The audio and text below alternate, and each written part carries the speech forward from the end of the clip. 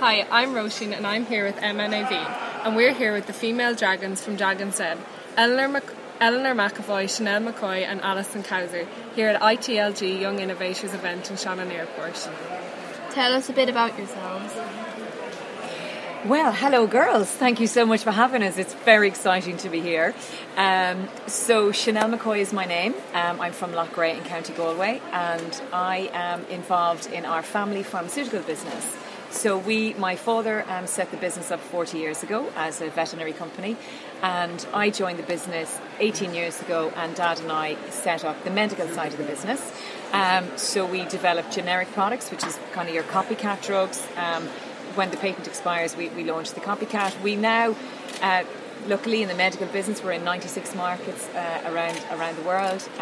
We have over 500 people in our plant in Loughrea in County Galway, and and fantastic journey for me, going in at 23 years old to drive the medical business. Wasn't sure kind of really what faith my dad had in me, but at the end of the day, it is all about kind of, your passion, your perseverance.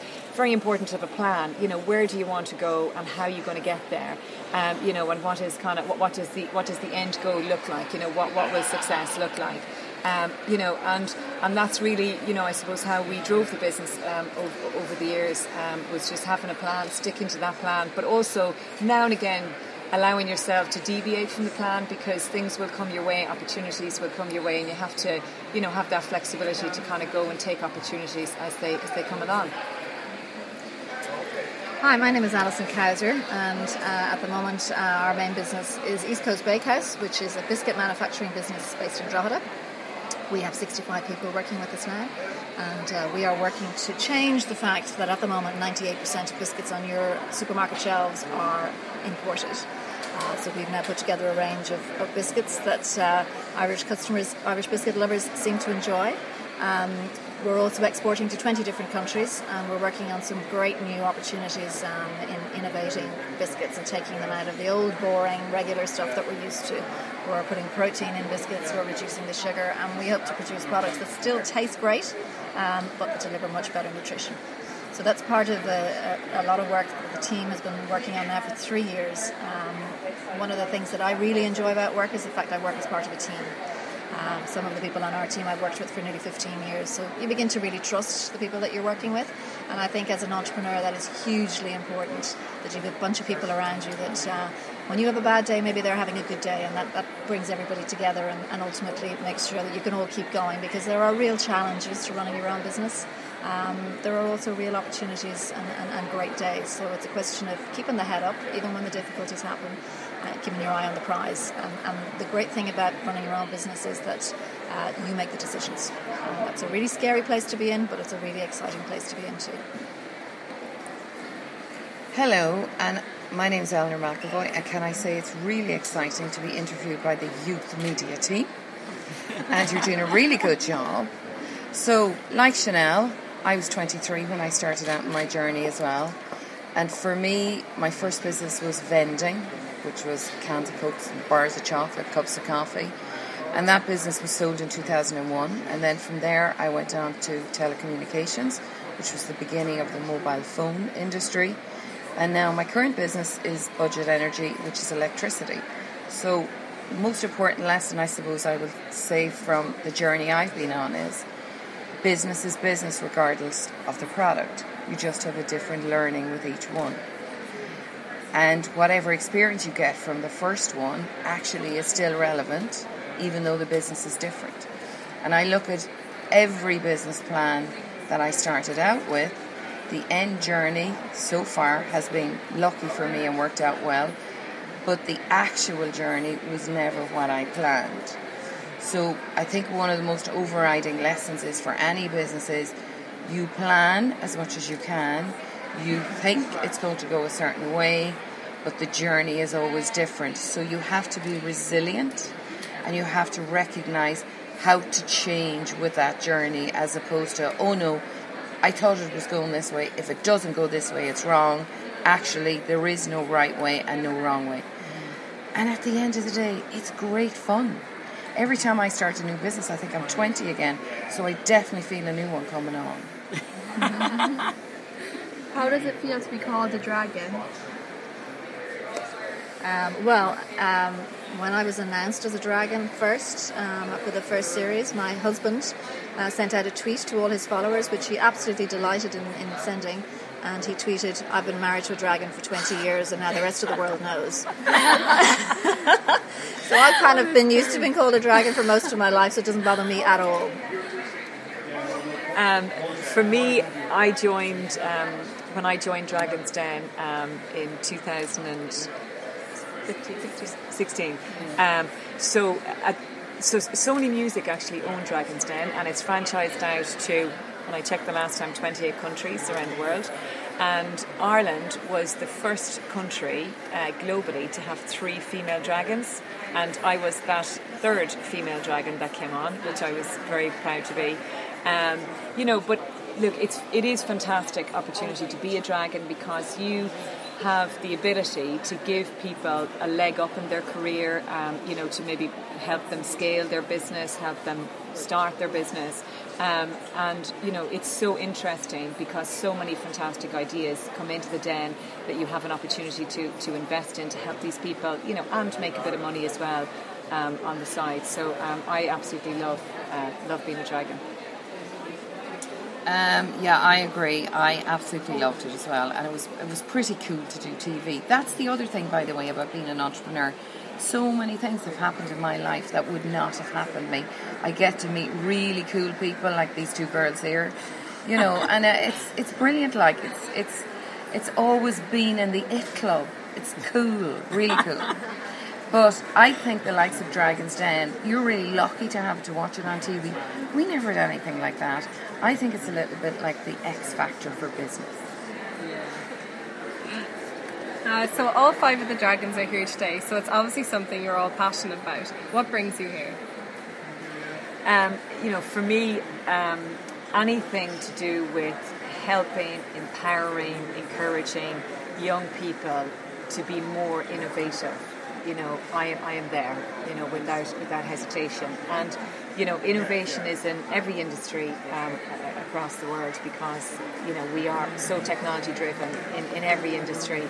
Yes, it doesn't have to be just technology to be innovative in. There's lots of stuff outside technology to be innovative in. So, I don't know, would I be here if it was a bunch of grown-up adults? I don't know. I just have this real affection for helping young children and young teenagers. I think it's a great position for me to be in, to try and encourage and help a little bit. Well, I have 2 teenage girls, aged 14 and 17. And really, I think that is the future. You guys are the ones that are going to be out there building the businesses of the future. And I think us as dragons, we're here to learn. We're here to learn what you guys have to tell us about the future, what you want, what you're going to buy, what services you're going to buy, what products you want. So for me, I come to these type of events to learn from you. And I know I'm going to be, this afternoon when we see your pictures, we're going to be really inspired about what the future is about. Well, one of the biggest reasons that I am here today and I do anything around beginners, I went to school, I didn't go to college, and genuinely one of the reasons I thought I would have to create my business is that I kind of knew I thought I could do something, but I didn't think anyone would give me a job high enough the ranks to make a difference. So I thought the only way to do it was myself. So I always try and put a personal face on it, in terms of, no, I wasn't a genius at school. No, I didn't have all the answers. And yes, anybody can do it. So that's always my message. Why is it important to specifically target young people like ourselves in this way? It's a good question. Because, we're very aware, I suppose, as leaders of a company or entrepreneurs that not only will you guys be the future workforce of companies that we're involved in, and, as Alison said, it's very important to stay close to knowing, the younger generation very well in terms of their needs. But, you're also the consumers and our customers who will buy the products we're involved in. So it is very much kind of a learning as well, to be here. But Well, I suppose we're here today, and all of you here today, to talk about innovation. And the pace of innovation has never, ever been as fast as it is now, today and tomorrow, and as we move through the coming years. And what really interests me is that you guys have absolutely no fear of innovation. In my business and in other businesses that I'm involved in, change is scary. People recoil a little bit when you say, let's throw it all up in the air and start again and make things happen in a different way. But what's really inspiring about you guys is that you are not afraid of change. And I think that is the way the world is heading. And we need to be part of that. We need to, I suppose, be part of a day like today that just shows that there is no... there's a phrase that I'm reading a book at the moment, which I think we should all read. It's called Think the Unthinkable. And your generation are the ones that are out there thinking the unthinkable on a daily basis. And that is something that is going to, frankly, save the world. Actually doing these kind of events, and sometimes you're asked to do them and you say, oh my God, how am I going to twist my world around to fit it in, and you have to organise and pack and jump in a plane and do whatever you need to do to get here. But I will say, ironically, you always get more than you give from these kind of events, and we go away refreshed with renewed thinking. And I think the more you give in life, the more you get back. That's how it works. Dragon's Den is gender balanced, tipping in favour of women, which is great to see. Why is it important to have strong female role models like yourselves?